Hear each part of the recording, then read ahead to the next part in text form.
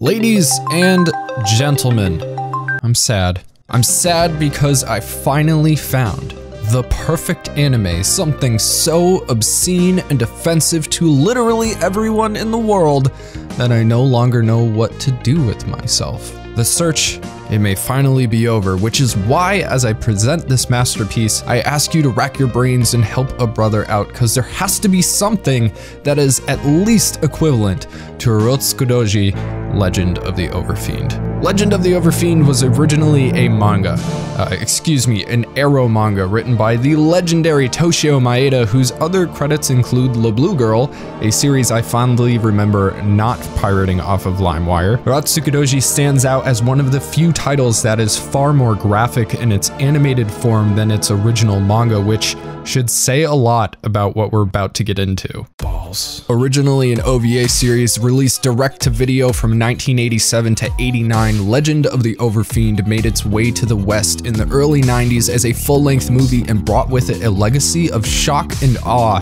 that remains in a small pocket of the internet today. A film so offensive, so graphic, so up my alley that it shook the world of animation, and that was after it got cut and censored. It was literally too hardcore for the West at the time, and some will argue that this is just hentai, and many websites post it as such, but I'm here to tell you that no, this is anime.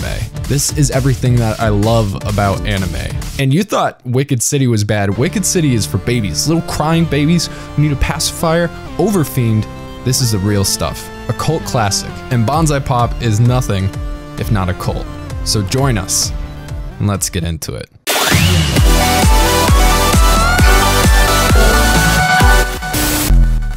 Quick note before we get rolling, due to the excellent nature of this film, I'm about to stretch my limits of innuendo in hopes the YouTube gods pass gracious and lenient judgment through ignorance of this topic. Also, if you are easily offended or mentally affected by non-violence of a non-arrow nature, then no judgment, but you should probably back out now. For the record, I do not condone the flavor grape in any way, not grape in the mouth or any other crevice. This film is obviously obscene for obscenity's sake and should be viewed that way only. Moving on. Look, even in 2020, I think we can all agree that Japan is weird. In the best of ways, obviously. Okay, well, sometimes not. But anyway, the point is, for a culture that puts on a suit and tie for the world, it has a wild side that puts most others to shame, and I think that's why it's so shocking. It's like finding out your lifelong white bread Christian neighbors are actually Shiza Kinkos who swing on Fridays. The greatest thing about Overfiend is that it actually has the balls to have a story and a message, which it kind of puts out there right away with exposition, explaining that there are three worlds, one of the demons, one of the man-beasts, and one of the humans, and that every 3,000 years these worlds are united by the Shojin, or super god, in English, the Overfiend. Then we immediately forget about that as we're assaulted by demon diddles and some lady with 4 sweater pups. It's been less than 2 minutes. That's how you know this is gonna be good. Suddenly, it's 80s Japan, and we're in high school, and there's some jam and chiptune music, and all is seemingly fine until it's not. Meet our main character, I think, Tatsuo Nagamo, who is petting Sally in the girls' locker room closet while bedroom mugging some unexpected co-eds. Now, demon dogging was one thing, but this is when we all went, whoa. And by we, I mean me, Ty, and our awesome over 18 patrons who watched this film with us and allowed this video to be possible with their support. Join us. Be one of us. From here on out, things just get crazier and crazier. This girl that Nagamo is specifically fixated on is Akemi Ito, a gymnast. And let's be real, Nagamo is clearly confused. It's all about the volleyball and the soccer teams, but whatever, this is a judgment-free zone. Nagamo has it bad for Akemi, so bad he American Pies right in the middle of the gym. Gym? Oh no. Oh no. Oh no. Oh. And that was round 2, post locker room. Apparently refractory periods don't exist in the Eastern Hemisphere. Again? Not again. Not again, man. And then this jock somehow notices the pants sneeze and chucks a basketball at Nagamo's face, makes fun of his pop tent, and then licks some blood off of his face, which, you know, is normal kid stuff. And then the movie begins to power up. Akemi is taken into a female teacher's office for a talk and proceeds to get icky-tosened, and our nice high school flavor turns grape. Also, Nagamo is watching again because he likes to exhibit early warning signs of a personality disorder, but it goes too far even for him, and just as he's about to save the day, we meet our other main lead, Amano Jiaku, a beast man from Beastman land, and he's all like, nah man, let's wait and see what happens. And then this happens. Guess where that thing goes? Let's take a quick break to talk about Maeda-san, the mangaka. Sorry, Ero mangaka. So this guy is from Osaka, a hugely important city in the Kansai region of Japan. It's an old city with hundreds of years of history, amazing food, culture, and a thriving scene for the abbreviation of Barney, Dora, Snoopy, and Mickey. Sounds like Budsum. A scene we here at Bonsai Pop are highly interested in experiencing, and by that I mean I'm highly interested in dragging Tyler into Osaka jail and watching him get burned by women he doesn't understand. It's literally a Patreon goal, so please help us achieve our dreams. Anyway, Maeda wanted to get into entertainment for adults so he could bypass all commercial restraints of mainstream media. And honestly, that philosophy is not only badass, but his execution of it shows exactly what art can be like without much policing. He was also clearly influenced by not only Osaka itself, that being the setting of the film, but its underground being a common theme of character interaction, let's say. Honestly, the majority of Urotsukidoji feels like it was written by a 10-year-old who spends too much time under their dad's bed and has major mommy issues. But there's something to the ridiculousness that is raw and palpable, something that's extremely hard to find nowadays. Also, Urotsukidoji came out at the exact right time and place in animation history to even be allowed, a time when Japan was testing its limits with storytelling and darkness. And Legend of the Overfiend certainly takes that to the extreme. So, Akemi gets her kidneys examined by a demonic endoscopy while Nagumo and Amano argue over whether or not it's the best time to interrupt yet. However, the demon notices our voyeurs and blows the door off, knocking Nagumo out. Amano, however, enters the room and goes Super Saiyan God, dispatching the evil Gyno and revealing that he thinks he's found the Shojin. Don't remember what that is? That's fine, I didn't either. Basically, long story short, Amano, a beastman, has been looking for the Shojin for 300 years because he thinks the Shojin comes with a promise of a better world. Not that Amano doesn't like his world, in fact, he loves it. It's just that if it could be better, he would like to see that. And apparently the Shojin or super god or overfiend is hiding in the body of a human, so he's been out scouting for like 300 years with his little gremlin friend who's always got wood and his sister Megumi, a blue-haired beastman girl who is also a nymphomaniac. That's canon. Now naturally, Akemi wakes up from her traumatic exam and sees Nagumo, decides he saved her, and instantly falls in love with him because anime. Still on the hunt, Amano thinks that the blood-licking jock is the Shojin, and Megumi thinks that Nagumo is the Shojin. The two of them stalk their respective candidates. Now that night, the jock is drinking whiskey with a harem, as all jocks in high school obviously did, and Nagumo is making out in a bush with Akemi. All of a sudden, the jock gets a pants touchdown, and its release is so powerful he blows all the ladies out of the room and into the hall,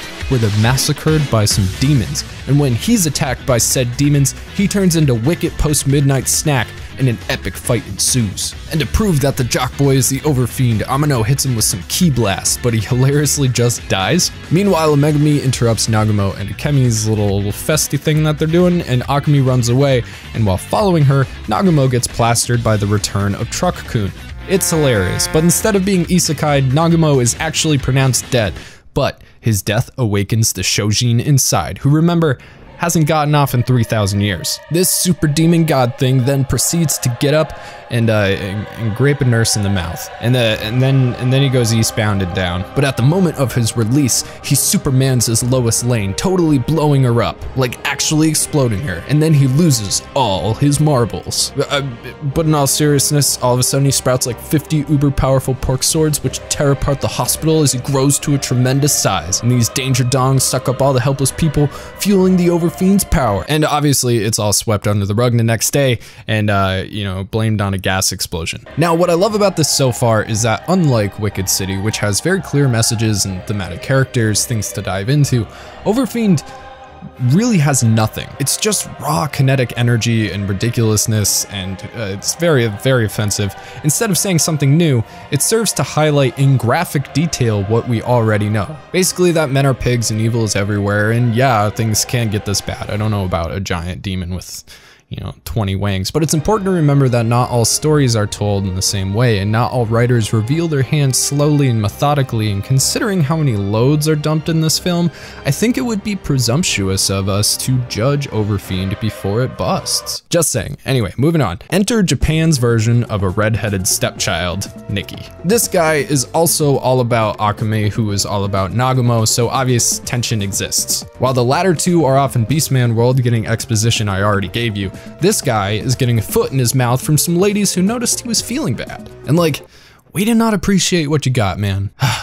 One man's trash. In fact, Nikki's masculinity is so fragile, he summons a duster-huffing demon to do away with these very kind women and give him a new Garrett Wang, something he apparently has to attach himself. And once the deed is done, he turns into a Yu Yu Hakusho extra and proceeds to stalk Nagumo, waiting for the perfect moment to strike. Which happens to be just as Nagumo once again pulls an American Pie all over poor, unsatisfied Akame's bread and butter. Nikki just busts in and goes all Dyson on her face.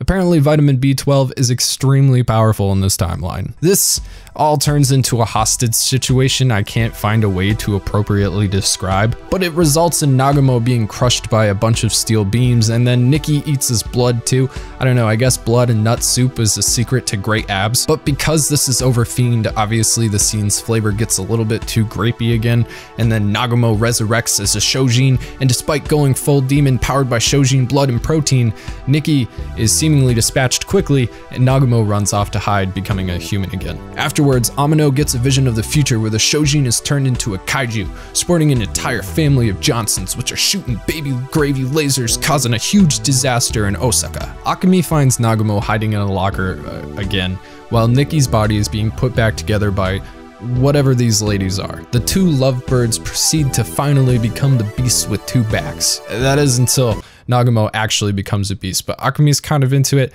I don't know. I almost had to close my eyes because of what happened the last time Nagumo entered the meat locker, but that doesn't happen this time. And honestly, I'm gonna have to mark spoiler territory here. And believe me, I have only glanced over this film so far. It's an hour and 45 minutes long and definitely not for kids. So if you go looking for it, you've been warned. Now, let's get into the really good stuff. So instead of Akame blowing up from a godlike shot of fertilizer, we're given Maeda's idea of an educational health film as Nagumo's little soldiers find their hill on which to die, and then all hell breaks loose. Energy erupts from everywhere as the three worlds start breaking down. Nagumo begins to achieve his final kaiju form, equipped with 1,000 beaver bashers, which shoot hyper-powerful Mona, capable of destroying entire towns. Meanwhile, Nikki, who's possessed by something, I don't know, in turn possesses the demon god of the sea to fight the Chojin in an epic kaiju battle. And then this movie. This movie of all movies has the balls to get philosophical with us. After an hour and 20 minutes plus of absolutely inane debauchery, the plot just comes back and we're expected to think. See, all of these horrible things are happening because of one person's selfish desires, and that is Amino. The guy that wasn't even upset with his life, he thought it would just be kinda cool if it could get better. Why not try to find the Shojin? Well, Amano, it's because the Shojin is kind of a dick, and instead of making life better, he just pulls an Anakin and messes everything up. But guess what? Nagumo isn't even the Shojin, it's the baby. What baby? The baby that didn't exist until 5 seconds ago, formed between Nagumo and Akemi. This baby is the true Shojin, the harbinger of the apocalypse, who now possesses the body of Akemi, who is buried within the body of Nagumo. It's basically insection. This cluster of cells is basically the goddess Shiva, and goes on a monologue explaining that in order to bring about something new, old things have to be destroyed. It's the way things work in the living world. The true Overfiend explains that pain is part of evolution. And basically it turns out that the Shojin created the three worlds for the demons, beastmen, and the humans, and then took a 3,000-year nap to see how it all worked out when he woke up. And after waking up, he was very disappointed by the greed and violence he's bred and feels that he needs to try again. So he's just gonna gestate for 100 years inside of Osaka Castle and then resurrect everyone's souls and evolve them into beings who wish to love each other. Then he proceeds with that plan, destroys the world, the end. Now I know what you're thinking. Amazing. And yes, it is. But what's weird is, well, the legend of the Overfiend, or Urotsukidoji, whatever you want to call it, is incredibly over the top and extremely offensive in almost every way possible. It kind of justifies its own existence in the end. Like, the entire film is at the precipice of an apocalypse meant to bring order back to a world of corruption. It kind of makes sense that all of these terrible things are happening, and the overt arrow nature of it is actually unscripted. A creature of change and immense power is trying to birth itself into the universe by any means possible, and by its own words, evolution is painful. And let's remember, cult classics are classics for a reason, and sometimes better than traditional classics like The Godfather, for example, because cult classics speak a truth in a way that not everyone likes to see. And I can't believe I'm actually saying this, but not only does this film make sense, but it's kind of sound. So why am I really making this video? Well, because Legend of the Overfiend is awesome, and I like to push limits. However, I'm also extremely into entertainment with little restraint. And while I really don't like things with as much grapey overtones as this movie has, underneath it is a radical exposition on the depravity of civilization and almost a disdain for how disgusting human beings can be when our hearts are filled with hatred or greed or lust. Which is ironic because this film is kind of brushed under the rug as just being fetishistic. But one thing is for sure, it is fascinating to watch someone really just run wild and pull it off. And I've only been talking about the story. The animation is perfect, as you can see, for what it is. The music was S tier. We were talking about it the entire time. And I mean, all jokes aside, as a piece of cinema, Urotsukidoji is not only competent, but I think it achieves its goals perfectly. Highly popularizing tentacle, but also subverting perversion with a hidden message left in plain sight. We typically consider the classics Cowboy Bebop, Evangelion, Full Metal, etc. to be something completely new and genre-defining for their time while still remaining relevant today. And I think Overfiend totally fits that category. So while you might need to scald off your skin in the shower after watching it, that doesn't take away the continued impact it has as a classic. And just because your impact can be fetishized doesn't take away from the impact itself. I mean, just look at me. I'm a twink-ass alt guy. You'll love it. Seriously, it's getting to the point where I need like a f***ing hairpin for this shit. So that was Legend of the Overfiend, my brand new favorite anime movie of all time. Anyway, I'm not going to drag this out. I would like to thank our very special patron of the week, Blur. Thank you so much for being our patron. We very much appreciate your support. And of course, our Super Saiyan God of the Week, Kits Bash J, who is a brand new Super Saiyan God. We have so many of you to get to. We are going to be picking one per week. I can't tell you how awesome it is to have so many God tier patrons. It's freaking crazy. And definitely make sure to check out our Patreon. Me and Tyler just started a podcast specifically for the Patreon where we look at the previous video's week. So obviously this week we're going to be looking back at Overfiend, and we shoot the shit, we talk about stuff. It's a good time. You're definitely gonna want to get that. With all that said, my name is Mike. Thank you so much for watching. This is Bonsai Pop, and I will see you next week. Bye.